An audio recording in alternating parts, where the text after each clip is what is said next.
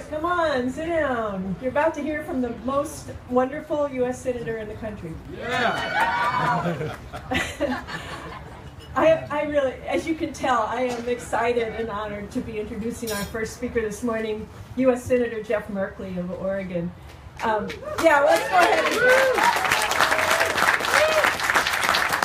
Senator Merkley has championed union workers. He's fought for the success of Oregon and America's working families. And that means fighting for good jobs, strong public schools, affordable college, and health care. He has been a consistent ally in the fight to address climate change, to protect the rights of working people, to improve America's infrastructure, and build a just economy for all Oregonians and Americans. Since taking office, Senator Merkley has fought to address the most important issue of our time, climate change, or as he says, climate disruption, while making sure Oregon's workers aren't left behind. Senator Merkley has introduced two bills, Keep It in the Ground and 100 by 50, that would curb the extraction and use of fossil fuels and help Americans at the grassroots level transition to using 100% renewable energy by 2050.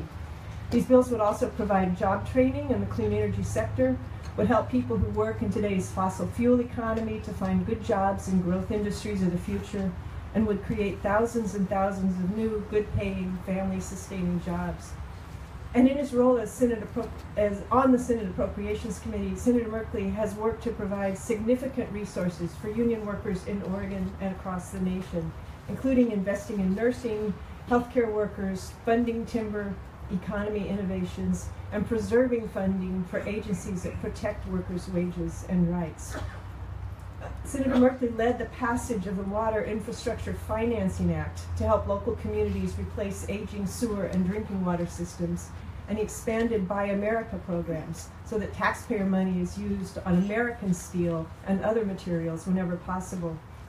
Just recently, he introduced the Job Creation Through Energy Efficient Manufacturing Act, which is endorsed by the Blue-Green Alliance, and it also includes a Buy America clause. Senator Merkley is a native Oregonian, the son of a millwright. He was born in rural Oregon, in Myrtle Creek, and his family moved with the timber economy to Roseburg and then to a blue-collar neighborhood in the Portland area. It's my great pleasure to introduce our friend, a champion for a clean and fair economy, and my personal hero, U.S. Senator Jeff Merkley.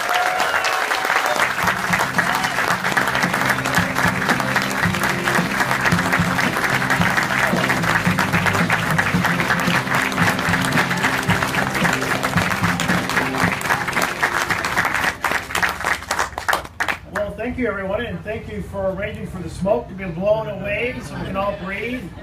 As I was flying in last night to Portland, we hit about the 10,000-foot level, and just immediately everyone in the plane went, because the smoke came right into the plane as we were flying, which I didn't anticipate would occur. It's like, okay, well, yes, we have these raging forest fires, which do have a little relevance to the topic that we're addressing today that I'll get to. The mission of the Blue-Green Alliance, to identify ways today's environmental challenges can create and maintain quality jobs and build a stronger and fairer economy. Well, so we have a labor economy that is hurting. And I'm going to say a bit about that. And we have an environment that has a massive challenge, and I'll say something about that. And then about how, if we aggressively take on the challenge, we can also help heal our labor economy. So that's the gist of what I wanted to share with you. Okay, so that was a short version. I'm done. But we have an opportunity to make an America that works a lot better for working Americans, and that's the goal. The last 4 decades have not been good. Now, my father was a millwright, a mechanic, a proud labor union machinist. And on that single, any machinists here? Yeah, right. Well, on that single working wage, we lived the American dream. My parents were able to buy a home. They were able to have a car. They were able to have annual vacations. They're modest. We were camping vacations, which I absolutely loved. They were able to save money for retirement and to have a modest union pension, and just build a strong foundation for their kids. It's the stability of a full-time living wage job. Honest days pay, honest days work, in large part because my father was able to be part of a union. And generally we saw this massive leap forward. If I turn the clock back, at one point my grandmother, my mother's mother, was during the Depression, was living in a boxcar and taking in hand washing laundry to try to survive. And my grandfather was making home brew and playing poker to keep the family afloat. This is a big transition in a generation. Those were three pretty golden decades for workers, 1945 through 1975, in which workers were really able to fully participate in the growth of wealth that they were creating. But 1975 till now, 4 decades plus, the story's not so good. And we've seen flat wages for workers. We have often seen declining wages for workers. We have seen a relentless attack on the right and ability to organize, going back to the Reagan administration forward. Since the early 80s, our union membership has dropped in percentage terms by more than half. In January of this year, Kentucky became the 27th state in the union to become a union-busting right-to-work-for-less state. So we're over half the states have done that. And Iowa legislature this last year, they decided to take on the public unions and dismantle them. They created an annual certification process in which the voting pool is the non-union members and the union members, but anyone who doesn't show up to vote is counted as a no vote for certification. And they banned payroll deductions to pay you. You can't pay your union dues through a payroll deduction. And they struck down the ability to bargain over anything but initial salary, benefits, vacations, family leave, you name it. And the construction unions are worried that those provisions will migrate into the non-public union world with would be terrible impact. We have the pensions under assault. And then we have all the jobs getting shipped overseas. And I just, kind of set up a little question here. Jonathan's sitting down here in the first row. My son's named Jonathan, so I'm going to pick you out. Jonathan, if you are running a company in a country where there's no wage laws, and you can pay $1 an hour, and no environmental laws or no enforcement, so you can pollute as much as you want, and I have a competing manufacturer in the United States, who's going to make things for less? Me or you? Me. You. And you are overseas. And so that means my factory is going to go out of business. What is so hard for us to understand that if we give our overseas competitors this massive advantage over our American manufacturers, that our factories are going to shut down? I mean, it's not some theory that we've had no evidence on the ground. We've lost 50,000 factories. We've lost more than 5 million factory workers. And the proponents of this diabolical scheme, primarily funded by multinational companies that want to make things at the lowest price anywhere in the world and sell them in America, they say, oh, look, this is an equal deal. They get access to our market, and we get access to their market. Sounds even deal. But Jonathan, if you can make things so much less than I can make things, aren't you going to have an advantage in your own country as well as in my country? Yes. I'll help you out here. And therefore, it becomes a lose-lose dynamic for the American worker. And here's the thing, if we don't make things in America, we're not going to have a middle class in America. That's why we have to fight to make things here in the United States.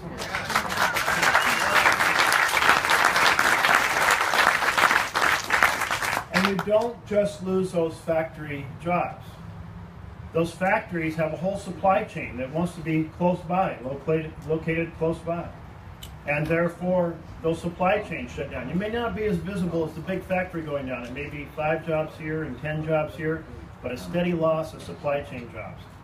And then we have another level of loss because the payrolls from those factory workers and those payrolls from the supply chain workers, those disappear. And that affects jobs throughout our retail, our stores, and so on and so forth.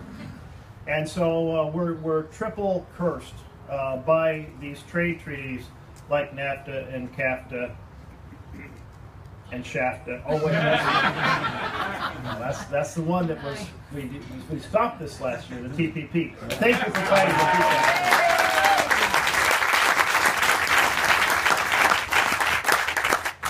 So in the course of it, since our recovery, from the 2008 recovery, we have seen virtually all the new income in America go to the top 10%, the expansion of income. And let's take a look at what that's done to wealth inequality. The 1/10 of the top 1% own as much as the bottom 90% in America. This makes us look more like a Central American dictatorship than it does an advanced, developed, democratic republic. In a country founded on we the people, how is it possible that we've allowed these laws to be manifested that do so much damage to we the people? And we have to change that. I really love that the founders wrote our Constitution with those words in supersized font. You know, if you're across the room and you can't read all the details of that Constitution on the wall, you can still read the mission statement, we the people. Whereas Lincoln summarized, of the people, by the people, for the people. Jefferson said that the mother principle of our democracy is that each citizen has an equal voice. Now we know there were huge defects in that vision for women and for African Americans and for Native Americans. We've worked to fill in those defects, but the concept was that the power in a democracy has to be equally distributed, not concentrated.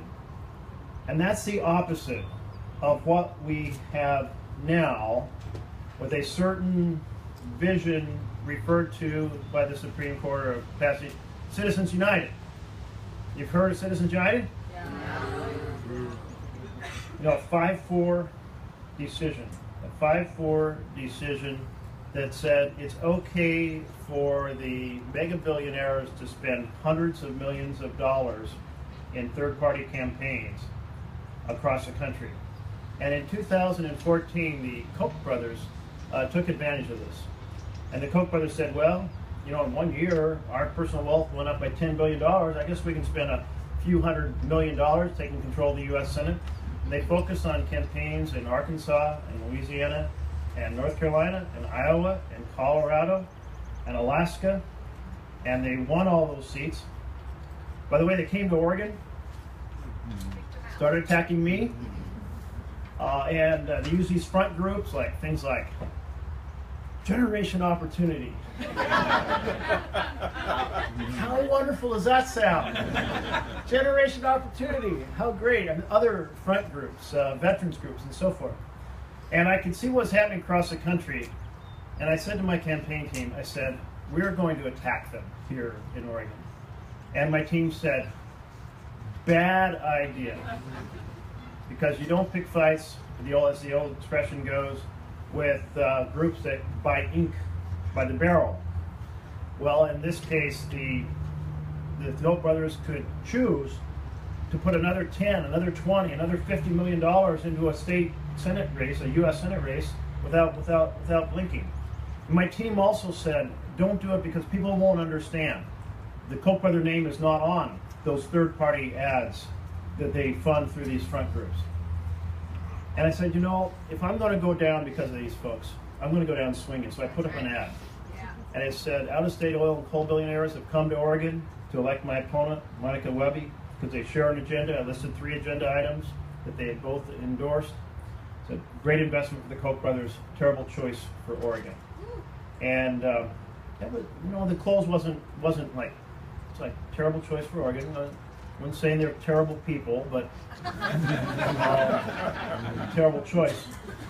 And but the imagery was great on the television ad. It did make it look like terribly sneaky, underhanded, diabolical operation, which it was.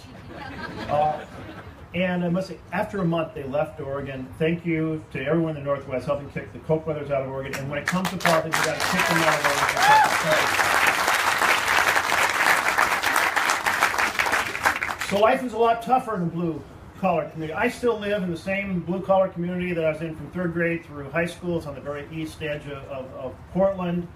It's struggling. It doesn't have much property tax base for its schools. It's a tough community, but I'll tell you, at the time I was a kid, families were doing a lot better. They were able to buy these 3-bedroom ranch homes with a single-car garage, and they were able to go on annual vacations. It was easier. It was easier to get a full-time job, easier to get a living wage job. Now it's tougher, a lot tougher in the same neighborhood, a lot tougher for folks to get a full-time job, a lot tougher to get a living wage job. And when it comes to buying a home, many of the families in my community are thinking the only way that I'm going to own a home is to inherit it from my parents. And that's a whole different dynamic for a neighborhood. And I think it reflects what's happened this last 4 decades. Now, it isn't that the wealth in America didn't continue to go up. It went up at the same rate. I mean, it has gone up enormously over the last 4 decades.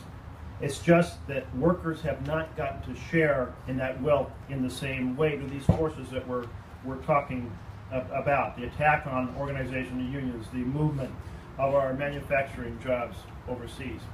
So that's on the labor side. We're fighting, but we haven't been winning a lot of these fights. And then let's talk about the environmental challenge. So, since Oregon is home, I tend to think about what I'm seeing on the ground in Oregon. One thing I'm seeing is that the change in the climate is very good for pine beetles and very bad for trees. Of course, we have a lot of trees. And the average snowpack in the Cascades has been dropping, and that has affected the fishing in the streams. They're warmer, they're smaller. In Klamath Falls, I was asked at a town hall. I do a town hall in every county every year. 2/3 of those counties are dark red counties, so I hear a lot about what's on Fox News and what they're getting in their email feeds and so forth. And the individual says, how can you be fighting for jobs and also being concerned about climate change? And I use the term climate disruption, as Barbara mentioned, climate change. And I said, how many people here fish? And everybody raised their hands at that town hall. Half because they fish, and half because they didn't want to admit they don't fish. So I said, so you've seen that these streams are smaller and warmer? And they're like, yes. And we had 3 worst ever droughts in the last 15 years here in the Klamath, and it's really hurting our farmers and really hurting our ranchers. Yes. And you know about the pine beetles in the red zone, which if you've driven through it, you just can't believe how much forest has been wiped out by pine beetles. Yes, they know about it. What about the oysters on the Oregon coast? We lost 1 billion oysters in 2007, 2008, baby oysters. Not because it was an affliction by a bacteria, not because it was a virus. Eventually, it turned out it was simply the acidity of the Pacific Ocean has increased by 30%. And that acidity makes it harder for the baby oysters, the very beginning of their life, to start making a shell. In the effort to do so, they die because of the higher amount of carbonic acid that comes from the carbon dioxide from burning fuels. Same thing happened. I was flipping through channels, and I don't know, it must have been about 1.5 years ago, I saw the governor here, Governor Inslee of Washington, over at the oyster hatchery in the Washington coast, talking about the same set of circumstances. It wasn't an anomaly just in Oregon. And then we see it nationally. We see Glacier National Park, 150 glaciers when our parents were born. Now there's 25. And in 20 years, it's anticipated it'll be 0. The moose in Minnesota, they're dying from the ticks. I don't know if you've seen these pictures of a big ball of ticks on the butt of a moose. If you see it, you'll go, oh my goodness, why didn't you show me that? And the skeletal moose, and because it's not cold enough to kill the ticks in the winter. In Maine, they're worried about losing their lobsters to Canada because they're cold water lobsters and they're migrating north. And the list goes on and on and on. Zika expanding, so on and so forth. We see the Canadian permafrost melting. We have coral reefs around the world dying. We have the Arctic ice disappearing. Last year, 2016, was the first year that a luxury cruise ship went through the Arctic. And it went through again this year, and it's the same ship. It's called Crystal Serenity. I'm sure things seemed very serene as this ship was passing through that expanse in the Arctic. But at the same time it was passing through that Arctic, Hurricane Harvey was forming. And behind it, Hurricane Irma. And our forests here in the Northwest, from Montana, Idaho, Washington, Oregon, down to California, were lighting up on fire. So no serenity here from these factors. And while any individual storm can't be blamed simply on the changing circumstances, in general these storms are worse because the water in the ocean is warmer and it feeds the energy in the hurricane. 5 years ago I went down and was swimming in a triathlon in the Atlantic Ocean. And the first person ahead of me who tested out the water said, oh, I can't believe how warm the water is. And it's supposed to be 62 degrees. And how warm can it be? So I walk in and I go, whoa, this is comfortable. It was 72 degrees. And a week later, Hurricane Sandy, feeding on that warm water, assaulted the east coast of the United States of America. And the forests, again, we've had fires all my life.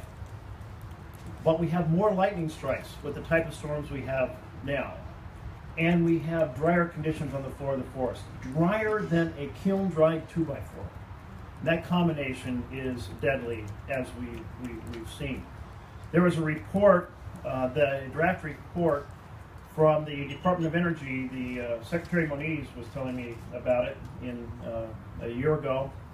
I don't know if it was ever published, but we had a copy of the draft.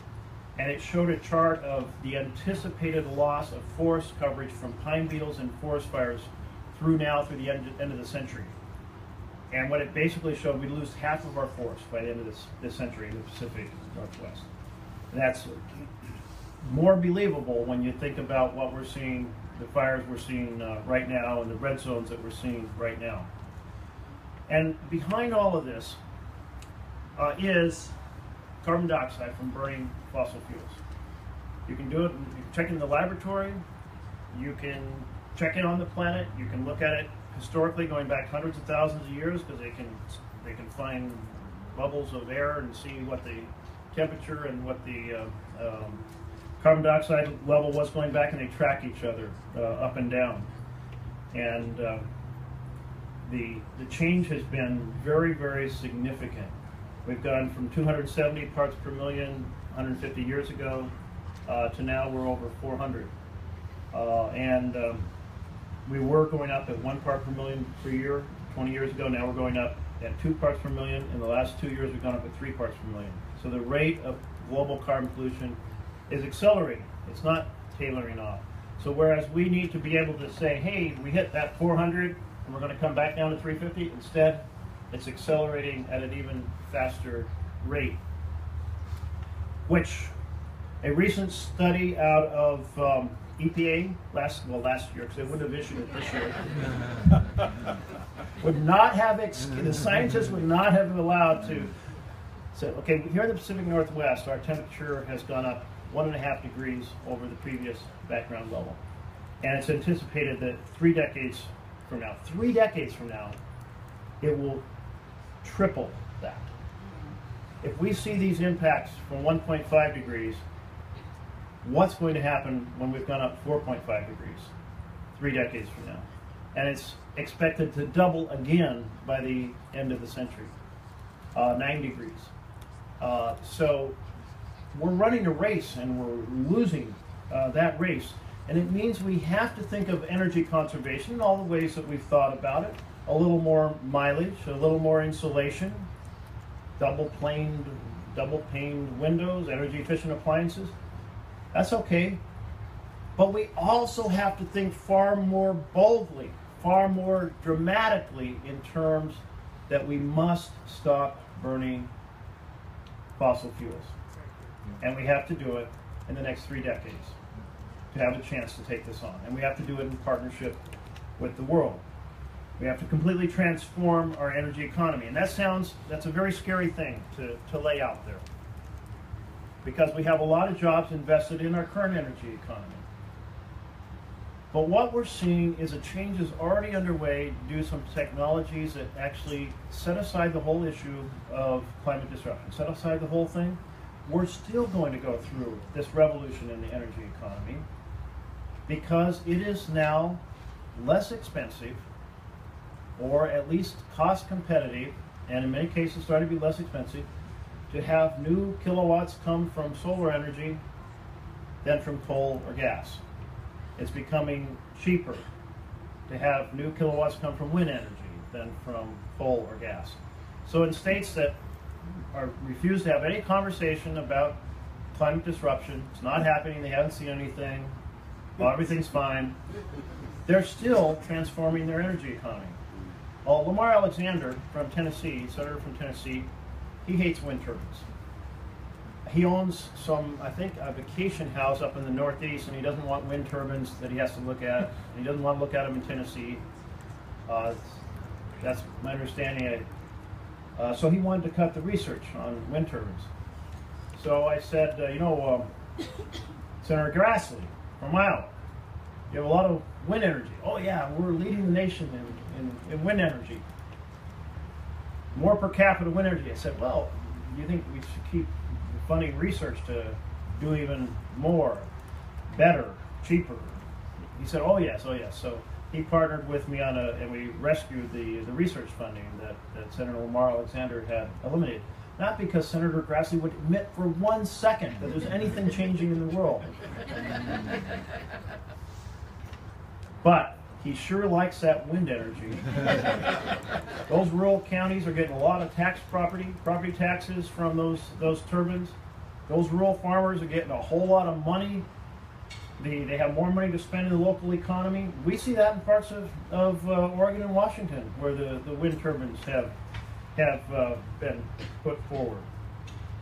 So there is a change that's already underway. It's going to be massive. And we have a choice either to seize it and try to make it the best possible opportunity for American workers, or to not seize it. And in that case, it'll be a great opportunity for workers overseas. That's right.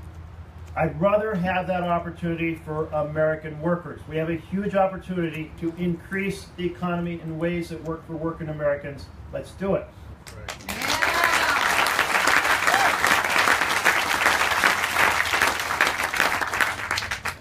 We have huge manufacturing potential for the components and products that go into this renewable energy economy.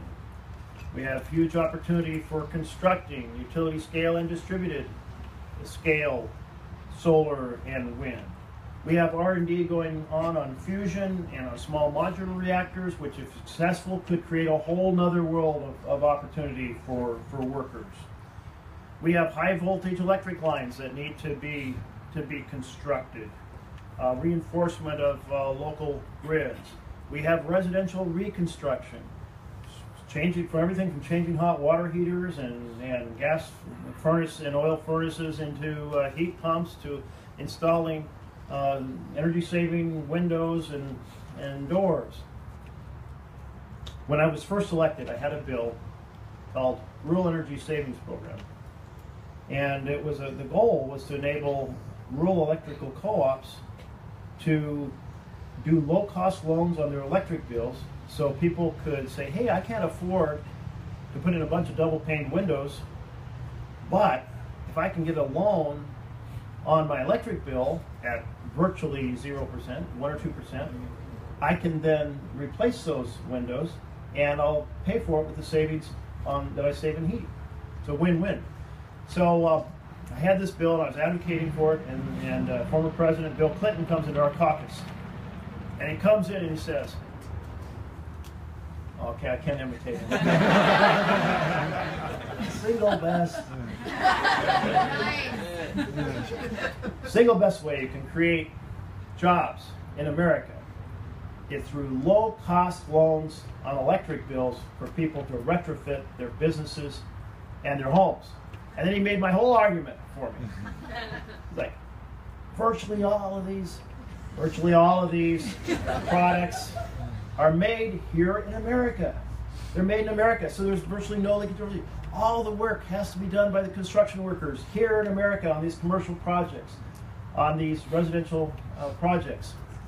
And the whole time, I'm sending him mind waves. I'm like, okay, now say, and the bill on this topic was introduced by the new senator from Oregon.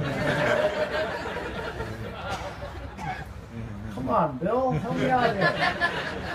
And he didn't help me out. He didn't know that we had a bill that we were advocating to do exactly this. Well, it took a few years, but I did get that bill passed. And we got the first funding for it last year, and we have our first rural electrical co-ops signing up to get these loans and be able to do it.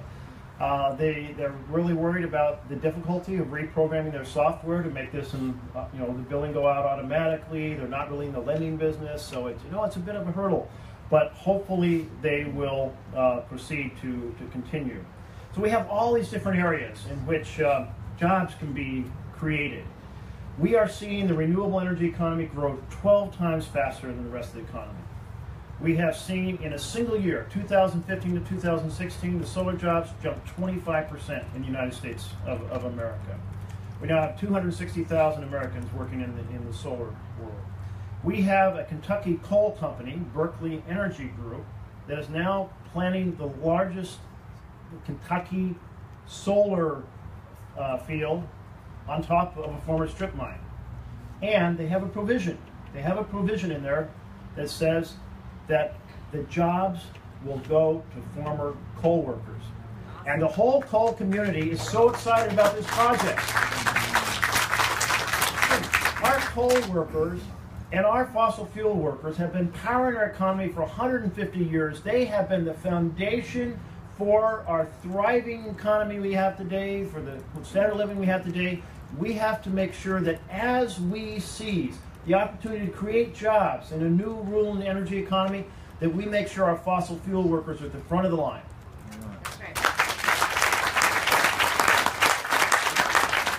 I did find that attitudes are really changing when I heard that Kentucky's Coal Museum had put 80 solar panels on its roof. So we see this low cost of solar, low cost of wind driving this. I was over a meeting with the power minister of India, and he says, first of all, he wanted to tell me about America burning fossil fuels for 150 years, so why should we ask India to do anything? So I let him, he told the story, and it wasn't inaccurate, about our use of fossil fuels. That's absolutely true. And then I said, looking forward, how much does it cost to do a new kilowatt of coal power? 7 cents. How much for a new kilowatt in India of solar power? 3 cents. I said, so we don't need to argue about the past. Let's look at the future. Where is the world going to go? And how can you create more power faster for the 300 million people in India that don't have electricity? Didn't want to say that, solar, right? I said, no, we have to build another 100 or so coal power plants, and we have to move fast. And said, well, you can move fast on solar too. But that was in April. In June, what did the power minister of India announce? We're not building any more coal plants.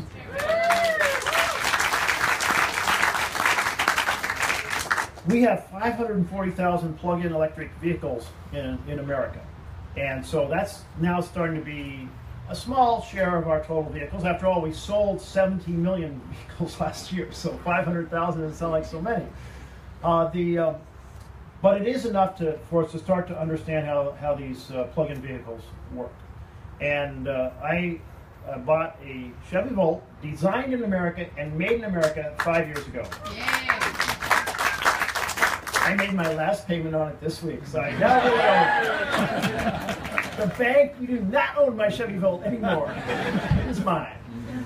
And it was way too expensive to buy because we make so few of them. The price is going to start coming down. But I'll tell you this, it's a hell of a lot cheaper to drive. The cost of my former car was about 20 cents a mile for gas and oil. My Chevy Volt on electricity, it also has, you can drive on gas as well, but on electricity, it's 3 cents a mile. It cost me 3 cents a mile to drive that. Well, that stacks up. You're driving 10,000 miles a year and you're saving 20 cents a mile. That's $2,000 a year you're saving on fuel. So that, after 5 years, I've saved $10,000. It was almost a square deal. Still too expensive, but we are seeing so much change in this. India has announced it's not going to sell fossil fuel cars after 2030. France announced it's not, and UK announced they're not going to sell after 2040.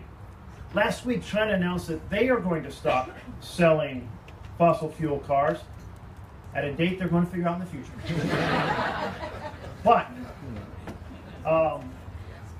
meanwhile, they are pushing ahead and trying to seize the world manufacturing of electric vehicles. They're trying to seize that. I was very struck about Norway. Norway did some things like free parking for EVs. They lowered the highway fees, the annual registration fee. They put in more charging stations. And in about a 4-year period, they went from 5% of their vehicles being sold being EVs to now 40%. 40% last year were registered for EVs. That's a dramatic transformation. Well, so we're back to the big question. Is the U.S. going to lead this economic revolution and sell our products to the world and sell our technology to the world? Or are we simply going to be buying the products from other countries? And I'm very worried about where we are in this equation. Now, the Koch brothers, they employ a lot of folks and a lot of union folks. And there's a lot of jobs in our fossil fuel industry. But those jobs are going to keep changing for the reasons I've described. But meanwhile, the Koch brothers are hurting us by slowing down American leadership in seizing the opportunity to have jobs in this field. Let me give you an example. This week, General Motors announced that it is moving its design team for electric cars to China. That's a knife in my heart. Why? Because China is investing heavily in car changing stations, car charging, and they are pushing their automakers to embrace battery-powered vehicles. And here's the diabolical part. They are requiring American, European, and Japanese companies to hand over their technology to their Chinese partners in this field. We've seen this play out, this movie play out time and time again. American manufacturer goes to China to get inside and potentially sell to that economy as it becomes more affluent. The Chinese partner gets the technology and the American company gets shut down. That is incredibly damaging. And if we're allowing China access to a market, which we shouldn't allow in a way that produces a trade deficit in the manufacturing, we sure as hell shouldn't let them extract as a cost of doing business in China as stealing our technology. This is going to severely wound working America in the future. It's an issue we have to go to battle on. It isn't just the trade deficit, which is unacceptable. It is also the fact that conditions are setting on U.S. companies stealing our technology and taking the lead. And they are trying to do this on the clean energy economy. They believe the future is in solar and wind and electric cars. And they are subsidizing it and pushing forward We cannot let them beat us. Let's make sure America owns this energy revolution. Yeah.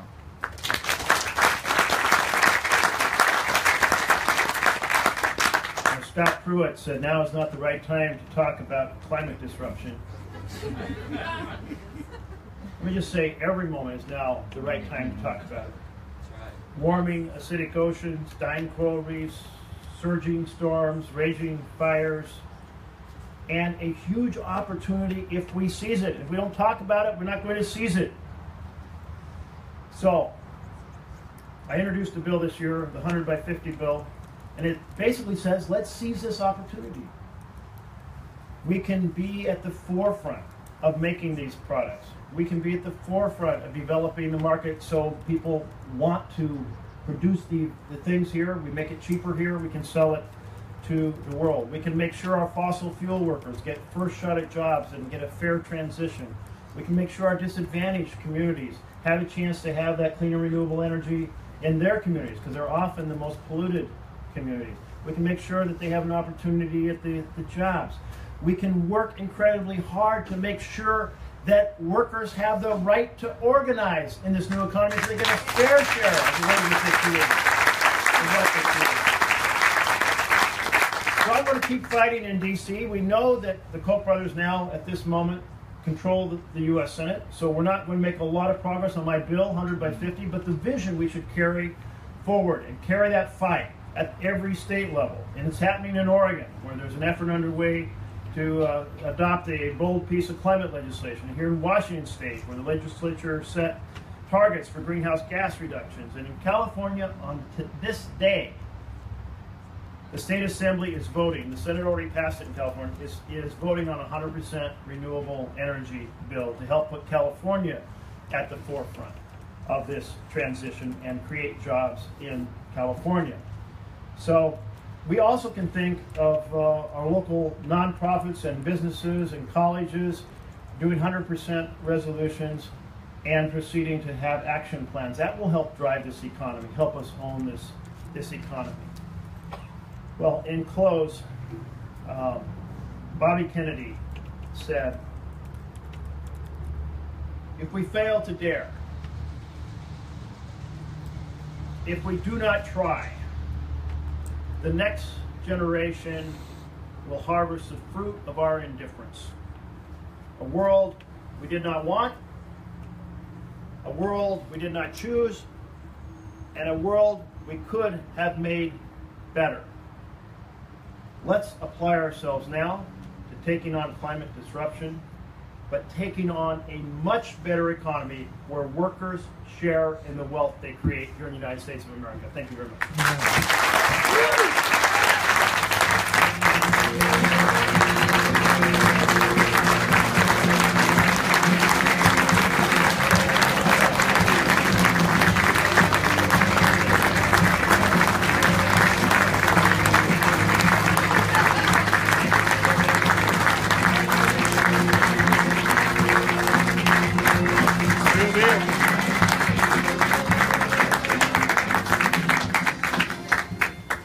Everyone, please welcome Casey Golden, Senior Policy Advisor, Climate Solutions, Co-Chair, Washington Blue-Green Alliance.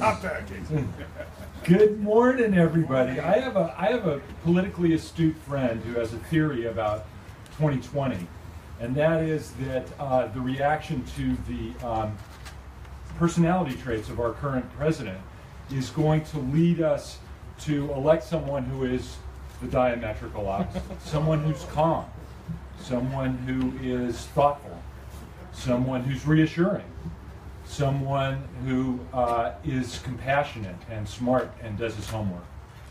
I'm just saying, Oregon's got a great senator, so I don't want to go anywhere, but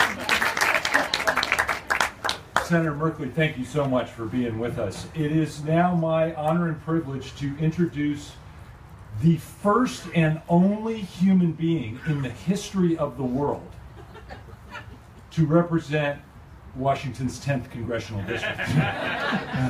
A man who, he reminded me recently, has no predecessor, a true original, in this first district, which was really truly created for Denny Heck. We are very fortunate to have him. He is a member of Congress. He was in our state legislature for many years, where he was at one time House Majority Leader. He served as Chief of Staff to Governor Booth Gardner. He founded TVW, our public access TV station, and I have a little personal story about him that I'm quite sure he won't remember. I was running a small nonprofit, and I managed to score a very valuable meeting time with the then Chief of Staff to Governor Booth Gardner.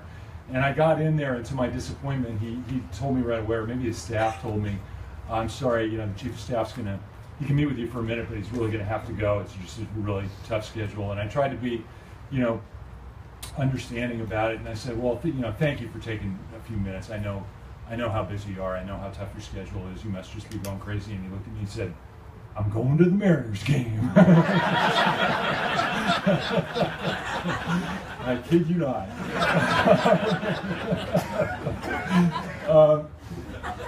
I got to teach a class with him recently at Evergreen College, and I was just reminded, the last thing I want to say about Denny is, when you work on climate change as long as I have, you have to sort of become an amateur psychologist.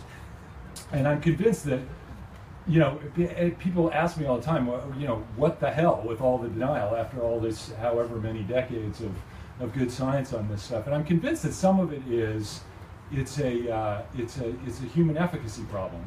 There's nothing that you can do within your scope of effectiveness that's going to matter at the scope of a problem that big, which is why we create big public institutions to tackle big challenges and do great things that we can only do together. But the one bipartisan consensus we may have in this country is that our public institutions, particularly at the federal level, are looking not so robust, not so capable, not so likely to take on these big challenges together. And I think that's part of why people take a big challenge like climate and put it in the darkest possible corner of their minds. Because where are those tools, those institutions, those means for us to do the big, great things we have to do together? And that is why it is so important that and so valuable and so, unfortunately not common enough that we are represented by people like Jeff Merkley and Denny Heck, who show us what it looks like to be just a model of competent, brave, focused public service. It is hard to serve in the U.S. Congress right now.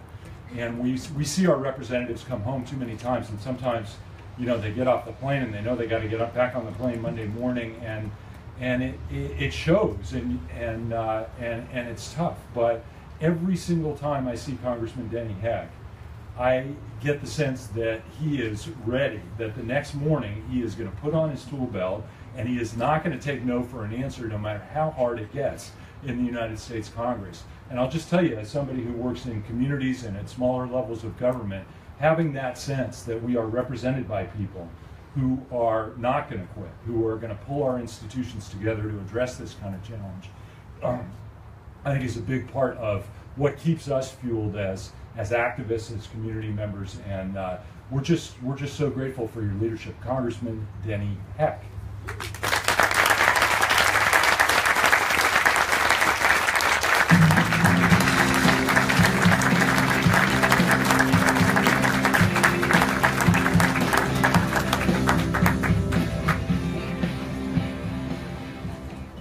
First time I've been introduced by music. Thank you, Casey. Very kind comments. I'm humbled, honored to be here and be a part of your second day. I'm just generally humbled, frankly, to serve as the first and only member of the 10th Congressional District. A lot of people don't understand how humbling it is to serve in the House of Representatives. It's unbelievably humbling, and I can prove it to you. I got on an airplane last year, actually, to fly from SeaTac to Washington, D.C. Now, the only two things you need to know about this story are that I live here in Olympia. And by the way, welcome to the 10th Congressional District. And that I serve at least for another 15 months with a guy named Dave Reicher. I live in Olympia, I serve with Dave Reicher. Get on the airplane, seated in my usual slot, 7A, aisle seat, tiny bladder. woman gets in the middle seat next to me. I don't know her. We don't even make eye contact. People are coming onto the plane. We don't talk. No eye contact. Plane's filling up. All of a sudden, she literally breathlessly grabs my right arm and says, "Oh, look, there's Congressman Riker."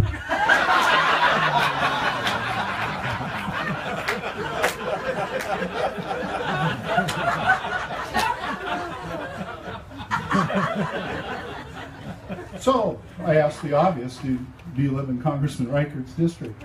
She says, "No, I live in Olympia."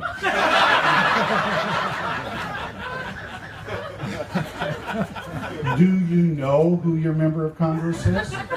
No, not really. Opening. Puffed up, chin, chest out a little bit, kind of a little smug smirk, maybe even on my face. I go, "Well,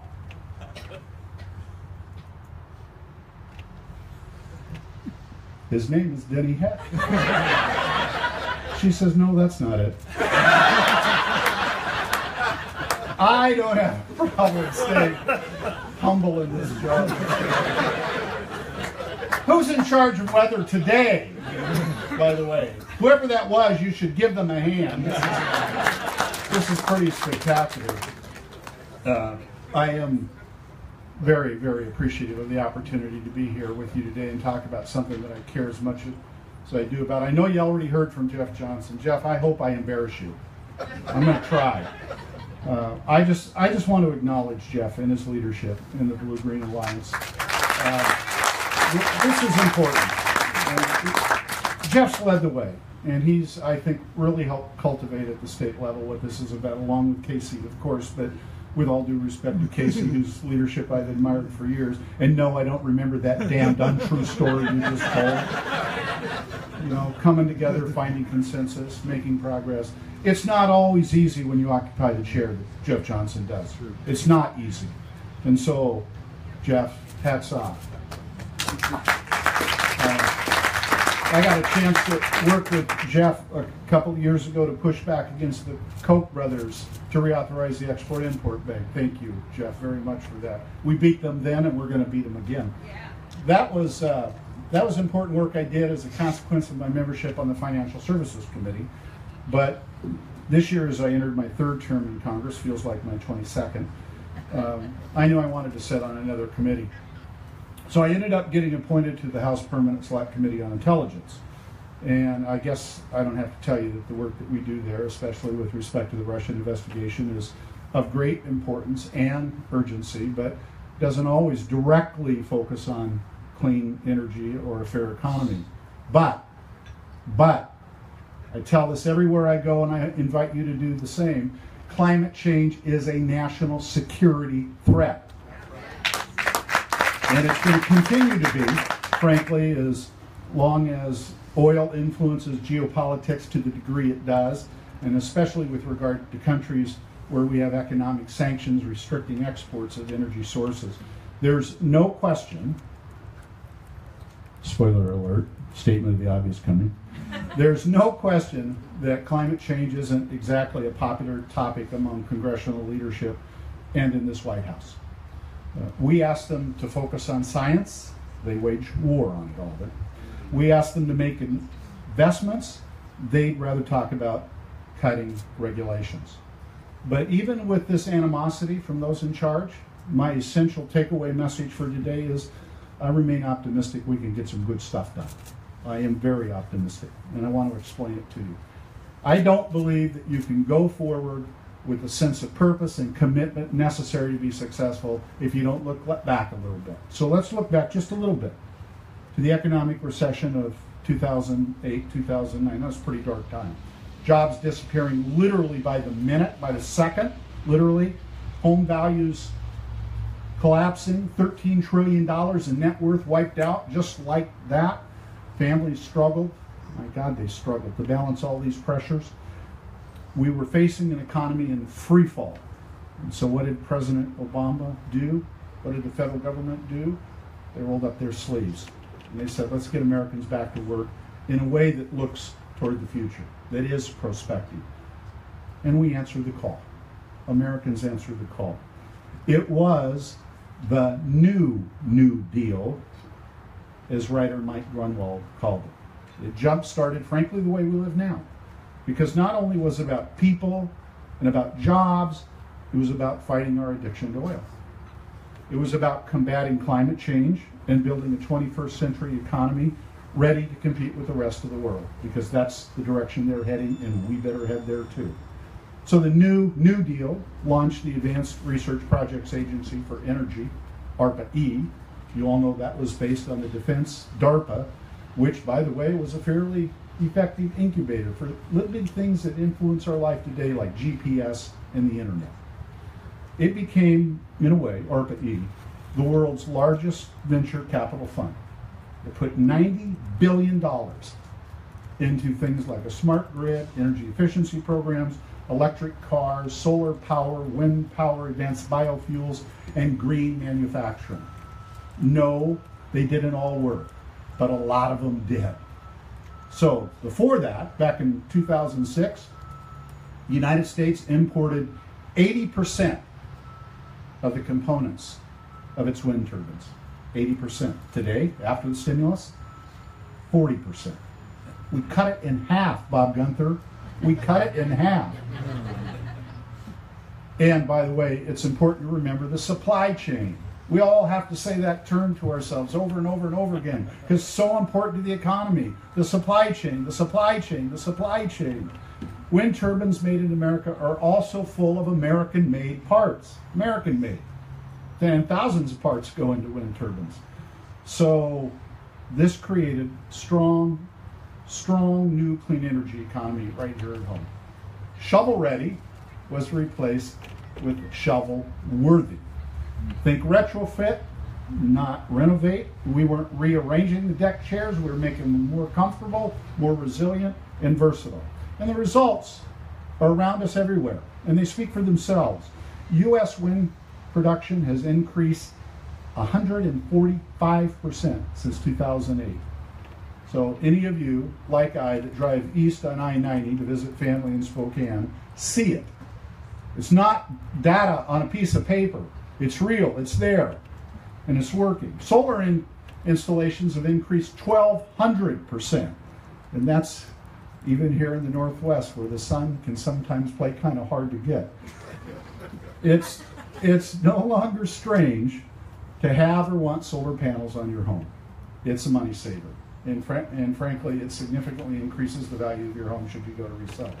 Just this week, in case you missed it, by golly, you're hearing it here first, the U.S. Department of Energy announced that the U.S.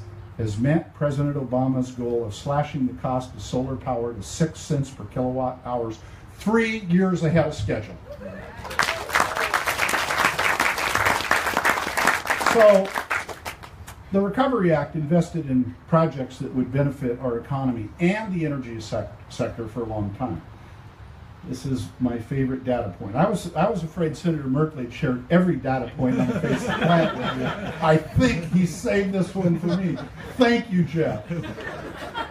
The Department of Energy estimates that more than 3.3 million Americans are now directly employed in the clean energy industry, which is now more than the fossil fuel industry. And those numbers keep going up. So we can build on that progress. We can build on it and get even closer to what we have to get to, which is a low carbon economy. And it's clear to me, and I hope it's clear to each and every one of you as well, what the next step must be. A huge, decades overdue investment in our nation's crumbling infrastructure. Decades overdue. I don't need to convince you of the benefits of doing that, of infrastructure spending, creation of good paying jobs, both in the short term and in the long term, lowering costs for businesses and for consumers in cities and in rural communities. Those are the benefits. Let me just touch on a couple of aspects of infrastructure about which I feel so strongly. First, mass transit. Those of you from the Puget Sound here understand, painfully you understand, when I say our traffic is absolutely out of control. Tell you a story. Fast rewind, 1988, I ran for State Superintendent of Public Instruction. I'd always wanted to run for state superintendent of schools in the worst possible way. Turns out that's exactly how I ran. I commuted from my home here in Olympia. Jeff's laughing, but he's still making that same damn commute. I mean, seriously, Jeff. I commuted from my home in Olympia to Seattle. And the measure of a bad day, for those of you from the north side of the Columbia River, the measure of a bad day was when the traffic first backed up at the old Rainier Brewery. Seriously. If you drive north from Olympia to Seattle today, the backup that starts at the Rainier Brewery, that's like your 7th backup in a short 29 years. Well, maybe it's not so short. Mass transit. We've got to do something about it. And the truth of the matter is, I do commute weekly. I was talking to April. Hi, April. Who has to commute from Tacoma to Seattle a few days a week. And I was telling her how bad this had gotten. Who's here from Oregon? We got Oregon people, right? I, here in Olympia, am almost to the point where I'm going to start taking the flight out of PDX to go to Washington, D.C. 105 miles will be quicker than 52. Literally. Literally. Traffic's terrible. And it's not just terrible in and of itself, it's terrible because of what it robs people of. It robs them from spending time with their families. It robs them from getting to work on time. It robs businesses from the opportunity to get their goods to market. There's nothing good that comes of traffic congestion. Nothing whatsoever. So last year, of course, when the Sound Transit package for Western Washington was on the ballot, I was thrilled to support it, frankly, because it's long overdue. It was long overdue. We need light rail, we need regional rail, and we need more bus rapid transit. But we need a lot more too. And we need the federal government to help accelerate these projects, make sure that they get completed. Because we're at the breaking point. And we got to get more people out of their single occupant vehicles and move them efficiently so they can spend more time with their families, so they can get to their place of work. And oh, by the way, along the way, reduce carbon emissions. Second, our water infrastructure, and specifically stormwater infrastructure. Stormwater is the leading cause of water pollution in the United States of America. In many communities, 80% of the pollution is caused by stormwater runoff. Now, I'm not going to stand up here and tell you that we've defeated all point sources of pollution, but I am going to tell you that we are miles ahead on point pollution than we are in stormwater runoff. 80% of pollution in many bodies of water is caused by stormwater runoff. And we're going to absolutely need to deal with it if we're going to restore the health of the water in America. And most notably in our backyard, Puget Sound. That body of water just over this hill, Capitol Lake, flows into Puget Sound. It's dying. It doesn't look like it, but you know, you can meet somebody who has cancer and you can never know it because of what's going on inside of them. That's what's happening out there. Slowly, very slowly. I was going to say most of us here won't live long enough to see the death, but I look out at this audience and there are some of you that will live long enough to see it. It will become incapable of sustaining life. Incapable of sustaining life. It is becoming incapable of sustaining life. 7 species of salmon have been listed because of the health of that water. 7. And as a consequence of the absence of food stock, the orca, that incredibly iconic species. Think in your head, close your eyes, see that orca breach the water. Is there anything more fantastic than seeing an orca breach the water? Is there anything that better captures the importance of the Puget Sound to our region?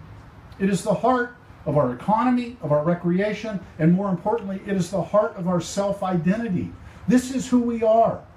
For literally thousands of years, the salmon that swam in it sustained the people of the Northwest, the indigenous people, Native Americans. That's why they're called on the western side the fish people. And that body of water is dying. You cannot save the orca. If you do not save the salmon, you cannot save the salmon. If you do not save the sound, and you cannot save the sound if you don't do something about stormwater. Period. Full stop. So, guess who's going to be introducing a couple of stormwater bills in Congress? Finally, let me say this. We can never, ever, ever, ever, ever, ever stop selling the problem statement on climate change. Ever. We can never stop selling it. We have a majority of the public with us now. In fact, somewhat clear majority.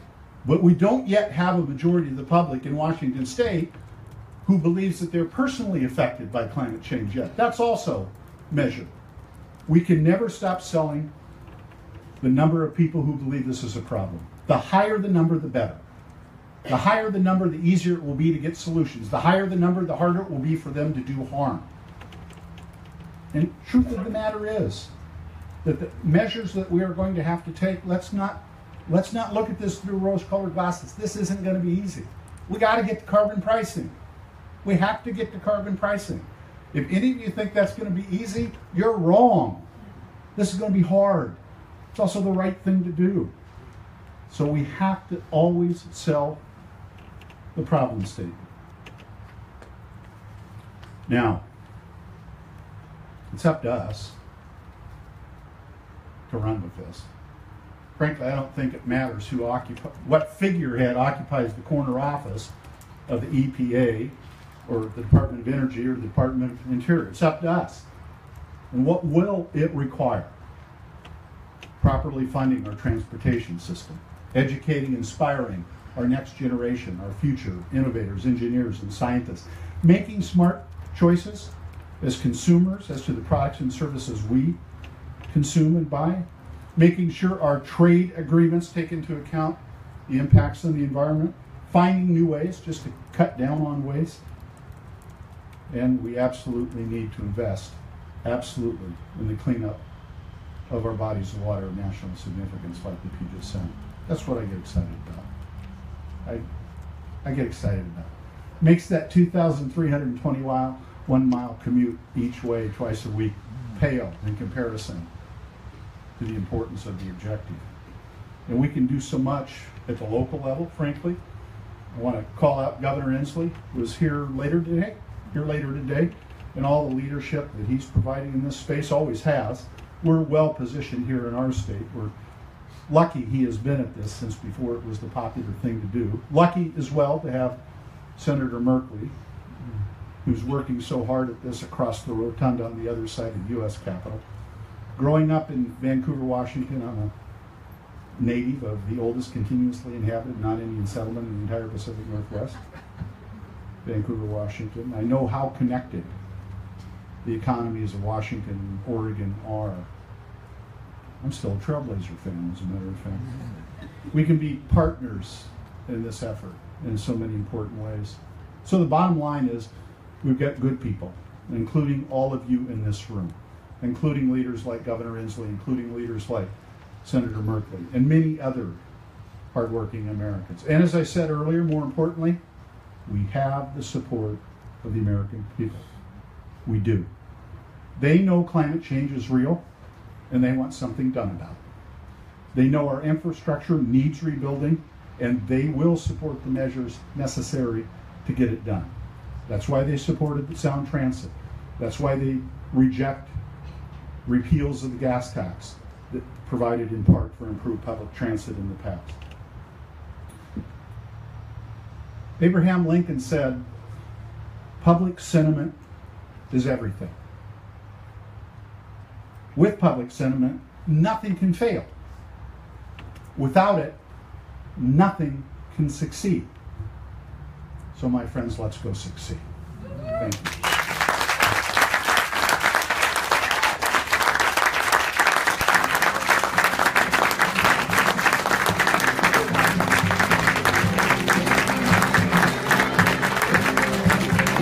Let's hear it again for our two speakers this morning. Thank you, Congressman. Thank you, Senator Merkley. That was inspirational stuff. We heard a lot about